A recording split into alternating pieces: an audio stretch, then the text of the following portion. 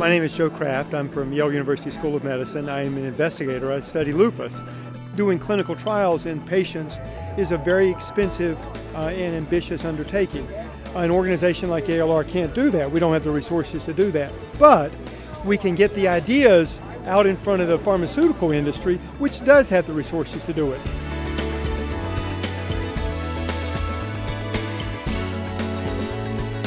And Human Genome Sciences, for example, is the company that developed Benlysta, and they really, to be credited with moving that forward. But a lot of the scientific ideas emerged from groups like the ALR.